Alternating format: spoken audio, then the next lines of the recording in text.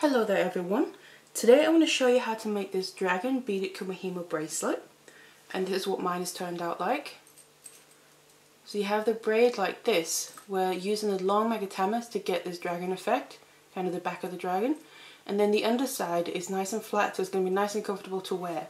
And then in this case I've just used these dragon clasps because I had them available and I thought they would go nicely with the theme of the braid itself.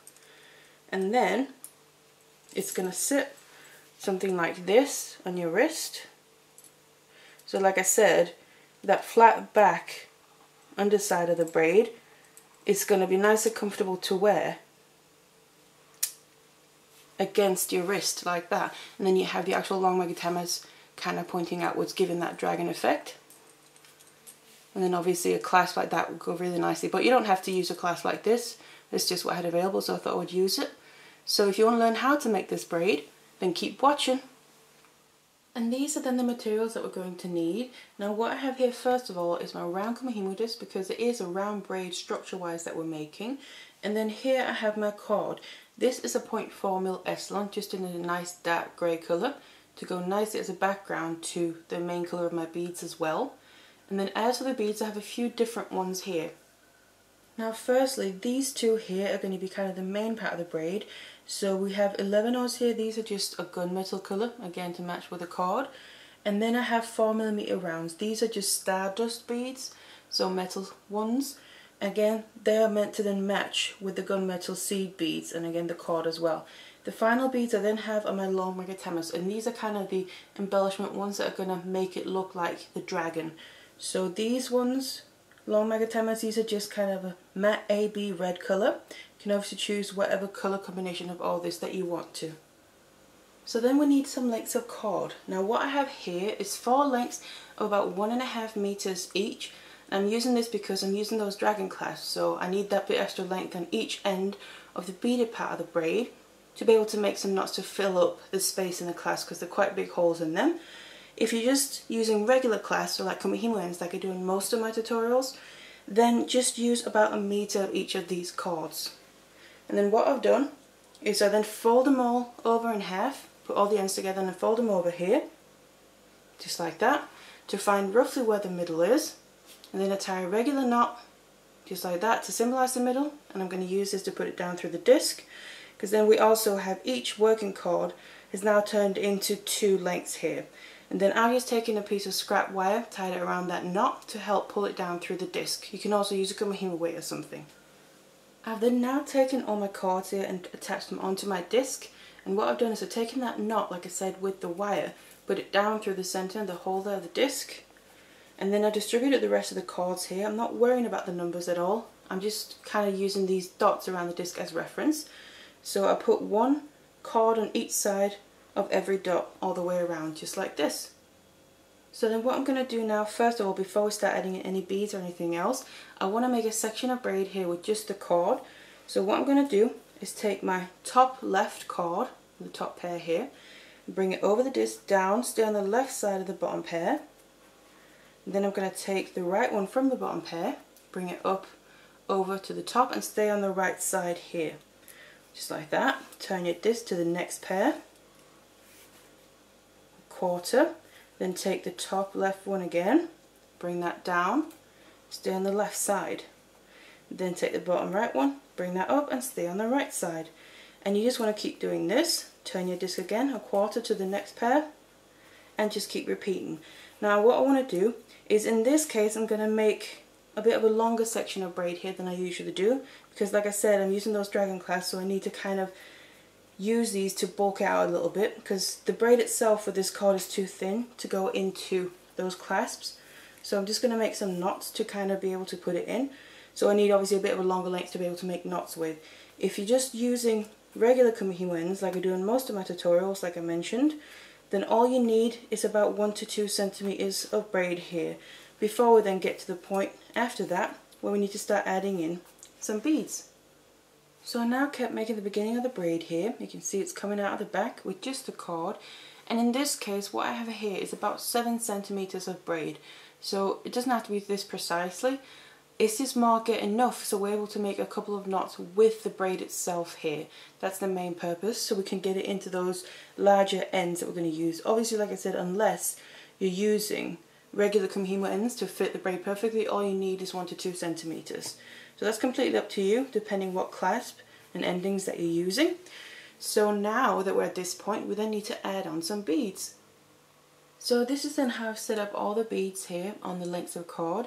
Now I will also have taken a picture of this setup, and I'll put that on my website, where the link to that will be down below in the description box here. So if you need to have a bit more of a closer look, and there's also going to be a description of the setup, then you can go there and have a look. So then the first thing I just want to mention here is regarding the long magatamas, because what you'll find is when you put them onto a length of cord or whatever you're putting them onto, the drill hole is drilled at an angle. So that means that when you put them onto your length of cord, they'll kind of have a point that's pointing in one or the other direction. So for this braid, what you have to make sure of is that all the long magatamas are just added on in the same way. So whether they're pointing towards the disc or away from the disc, it doesn't matter at all. All you got to make sure of is that they're all pointing in the same direction. And then what you might be able to see here as well is that we do have kind of a regular pattern to all the lengths of cord here, how the beads are added. The only difference is from one cord to the other is how they start and end that pattern there. But the actual pattern itself is the same on all of them. And what that is you can see here, if we go from one magatama, so we start with a magatama, then we have 3 11-ohs, 1 4mm round, 3 11-ohs, 1 4mm round, and then we have 4 11-ohs, and then 1 long magatama again, where we then start all over. So repeat, that's the first long magatama. Then we have the 3 11-ohs, 1 4mm, 3 11-ohs, 1 4mm, and then 4 11-ohs, and then the next long magatama. So you can see the pattern here is, if you kind of imagine going from long magatama to long magatama, we then have 2 of the 4mm in between those two that are then separated out by groups of the 11-ohs. Now the groups of the 11-ohs have 3 of them, except each group just right before the long magatama, that group has 4 11-ohs, and that's because 3 of them is just like the others, they're going to be a group for themselves, but the 4th one is actually going to go into the braid along with the long magatama there. That's why there's 4 in that last group just before the long magatamas. So if you kind of just remember that pattern there, so that's the general pattern throughout all the lengths of cord, then what I'm going to do is just go through each one and just tell you how I started it and how it finishes as well. So I'm just going to start with the top left cord here on the disc, because that's the one I'm due to take next. So what we start out with is 1 4mm round, and then we go straight into that group with us 4 11-ohs, and then the first long magatama. Then you continue in the same pattern here until we have 4 long magatamas on this one, and then I end on a 4mm, and then we have the 2 4mm, and then the groups of the 11-ohs in between. The right one of the top 2 here, I start out with the group of 3 11-ohs there, then I have a 4mm round, then I have the group of 4 11-ohs, which is the group right before the first magatama, long magatama, and then I go straight into the pattern again. Here we also have 4 long magatamas in total, and I end on 1 4mm, so I have a group of 3 of the 11-ohs after the last magatama, and then I finish there on the 4mm round. Then moving on to the side of the disc, this one starts out with 1 4mm round, then I have a group of the 3 11-ohs, 1 4mm round, and then we have the group of 4 11-ohs, so we then have the long magatama right after that, and we go into the same pattern again. Then we have 4 long magatamas in total, and then I have one group there of 3 11-ohs, and then I finish on the 1 4mm round. And the next one below that here, we start with a group of 3 11-ohs, then we have 1 4mm round, 3 11-ohs, 1 4mm round, and then we have that group of 4 11-ohs and the first long magatama after that. Then we go straight into the pattern again, and this one ends on that very last long magatama. And then reaching the bottom of the disc here, the right one on the bottom, in this case we start with a group of 3 11-ohs, then we have a 4mm, and then 3 11-ohs, the 4mm, where we then have the group of 4 11-ohs after that, just before the very first long magatama. And we then go into the pattern again. We have 4 long magatamas in total, and then we just finish on the final group of 3 11-ohs just after that last one. And now then the left one of the 2 bottom ones here, as you can see I'm pretty much starting out with the first long magatama. I have one 11-0 just before it, but if you remember what I said, we have the groups of 4 11-0s before each magatama. That's because the very last one of them needs to go with the long magatama. So because we start out with one long magatama here, we need to just add that single 11-0 before that. We have 4 long magatamas in total, and then I end on starting out with a group of 3 11-0s, 1 4mm, 3 11-0s, 1 4mm, and then it finishes here on 3 11-0s again. On the left side of the disc here, so the bottom one of the two, we then start out with a group of 4 11-0s. That's because it's the first group right before the very first long magatama, so that one needs to go with that. And then we'll go straight into the pattern, 4 long magatamas in total, where we then end, right after the last one, we have the group of 3 11-0s, 1 4mm, 3 11-0s, 1 4mm, and then again finish on 3 11-0s. And then the very final chord here, which is the top one on the left side of the disc, I start out with a 4mm, and then I have my group of 4 11-0s right before the very first long magatama. The pattern goes on to the end, where after the last long magatama out of the 4, on the whole pattern on this one, I then have the group of 3 11-0s, 1 4mm, and I finish the whole length of this on 3 11-0s. So this is then the setup that we need to have if you start with the top left one the same as me, or if you use the bottom right one, because those two are the same ones. You're going to get the same result with either of those. Now if you start with the top right one or the bottom left one, what you'll have to do is set up this bead setup a little bit differently, because otherwise you'll get a different result. So for that, what you'll need to do is set up all these beads in a mirror image basically. So imagine that you have a mirror in front of your disc, and then you need to set up the bead on all the beads that are on the length of cord in that mirror image. So what that means is the two top cords, just the positioning of the beads, would need to swap with each other, and then also the bottom two here would need to swap with each other, just on the other side of the dots there. On the side of the disc, so the top one on each side, the bead setup would need to swap over the middle, and then the bottom two would also need to swap over the middle with each other. So again, it's just the setup of the beads here, obviously not the cords themselves, to achieve the same result here. And also I just want to mention, regarding what direction you turn your disc, it doesn't matter at all for this because it's an 8-strand braid, so you'll get the same result anyway, because if you turn it towards one direction, you'll actually reach the same pair as if you turn it towards the other direction. And then what you will need to do now is then start adding the beads into the braid. So then to add the beads into the braid here, what we need to do is just continue the braid just like we've been doing. The only difference is every time we now move a cord, we also then need to add in a bead. So I need to take my top left one here, that's the next one I'm due to take. Then as I'm releasing the cord here from the disc, I'm also going to drop down my very first bead that I run into, and that's this one. And this is just a 4mm on its own, so I'm just going to let that drop all the way down, and you want to make sure that it gets tucked in underneath the cords in the middle, just like that. I'm going to bring it down to the bottom of the disc, and just make sure that the beads stay underneath the cords, because that's what's going to make them end up on the outside of the braid, and that's what we want for this one. And then the bottom right one here, as I'm releasing that, I then need to release my beads and let them drop down as well. Here what I have is my first group of 3 11-0s. So this is what you want to make sure of. So it's the exact same thing as a regular 8-strand braid with beads to add in. The only difference is you kind of got to pay attention to is because we have these groups of the 11-0s along with it. So for this one, because this is, if you have a look, this is just before a 4mm round. This is just a group of 3. So I need to drop these 3 beads down all together as if they were one bead basically. Make sure all 3 beads get tucked underneath and bring it over to the other side. Just like that. Now what we'll say throughout my experience, because it happens to me as well, is these groups of 3 11-0s, they do sometimes have a bit of a tendency to want to pop out and not stay underneath, or at least like 1 or 2 of the beads. But you just got to kind of keeping an eye on them to make sure they stay underneath that cord in the middle. And if they pop out, just correct it while you're there, because once you've done your braid, it's kind of hard, almost impossible to do anything about. Like that. Then I'm grabbing, just turn my disc here, like I said, it doesn't matter what direction you turn it in.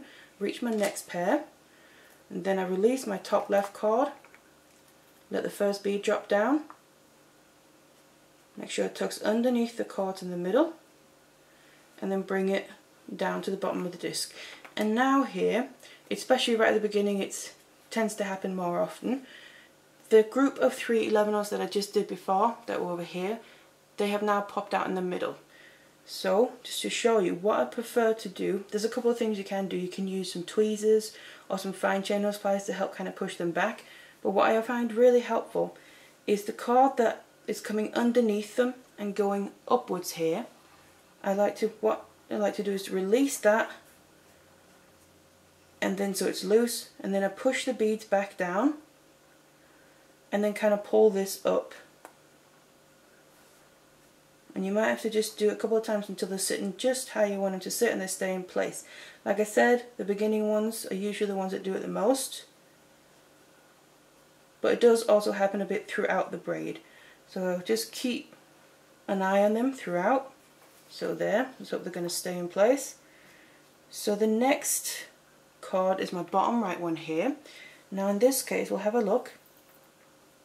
I can see that the first one out of the 4mm round and the long magatamas is actually a long magatama, and that means I have my group of 4 11-ohs in front of that. We need to make sure we don't take all 4. Whenever you do your groups of the 11-ohs, you only want to take 3 of them.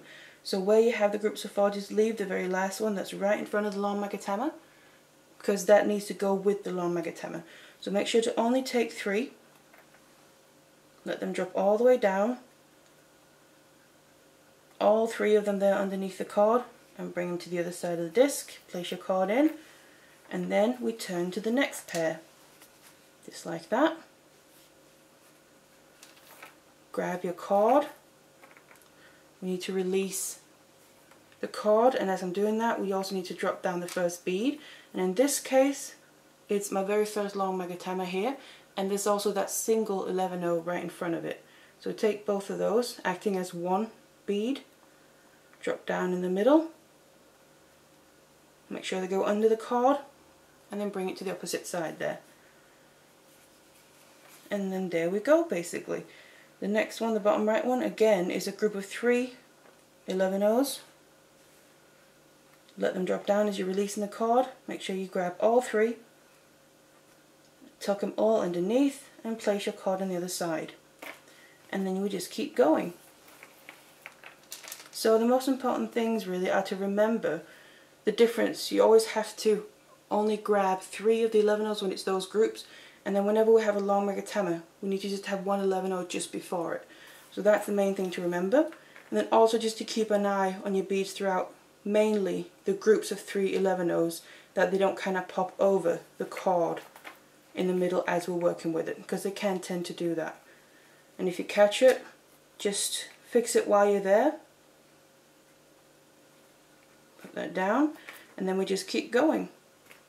So now that I used up all my beads here and all the lengths of cord, then what we need to do is just make another section here of braid just with the cord after the beads. So all you want to do is just continue making the braid without adding in beads now. And then what you'll find is that your cords here will naturally singe in at the end of the braid. And again, just pay extra attention right at the end here. Make sure none of the beads kind of pop into the middle of the braid rather than staying on the outside as we're moving these cords. But then once you've done a few movements here, they'll be trapped in place and they will stay where they are then. So now that I have this section of braid here, then we have the actual braid itself finished. And also what I just want to mention is this length I've made about the same length as the other end, just obviously so we have the same length to make some knots with. Or if you want to just use regular Kumihimo just like the other end, just do 1 or 2 centimeters. So what we need to do now is get this off the board.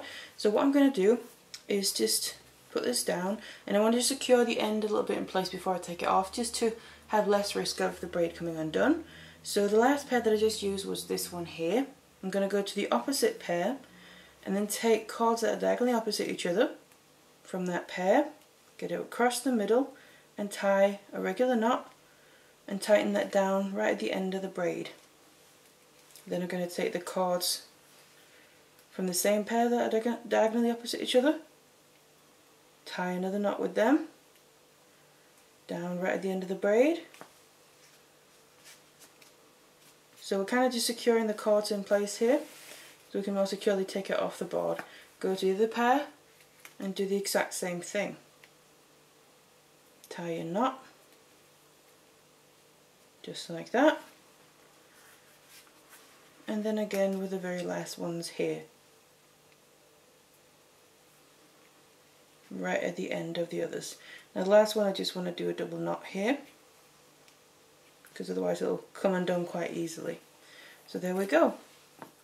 So this is now the braid itself. We have this section of the braid with just the cord at the end, and then we have the beaded section right there. So this is the final braid, the beaded section here. You can see we have, it's kind of a bit like a triangle if you look from the end, and then just on one side all the way around, all the way down here, we have the long magatamas, which gives this kind of back of a dragon effect. And obviously you can choose whatever colours you want to and give the look that you want. And then the underside of that is nice and flat, so it'll sit nice and comfortably around your wrist as well. Something like this. So now what we have to do is obviously finish it off with clasps as well. First thing I'm going to do is just put a bit of glue around the ends of the cord here where I've made my knots, just so while we're working with it they're not going to come undone. So we then need to finish off both ends and make these knots, if that's what you're going to do, using this clasp here. So then to finish off the ends here, it's the same on both ends, so I'm just going to show you on this one. Like I said, this length, what we need to use that for is tie some knots with the braid itself. So all I'm going to do is I'll just leave the wire on for now. Just can help you tie the knot, so if you've attached your cord or something, so you have a bit of a longer length to work with. And then I'm just going to tie the first knot and get it right up to where the braid ends, the beaded section. Pretty close to that. And then I'm going to tie another one. So it's just a regular overhand knot here.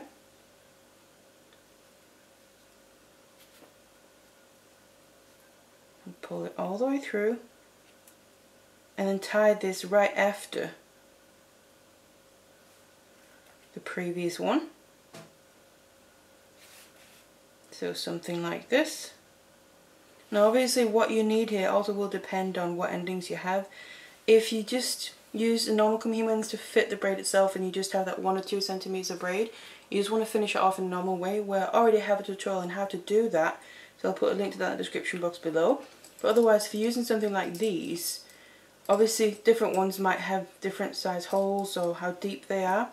So for that, you then want to kind of figure out how much you need to do. So it goes about this deep. So you can kind of measure and see how many knots you need to make, whether you need to have 2 or maybe even 3. So I think I'm going to just make another one, and I think that'll fit perfectly for this. Again, just with the actual braid itself, I'm just using the wire here to be able to make the knot, to get it pulled all the way through.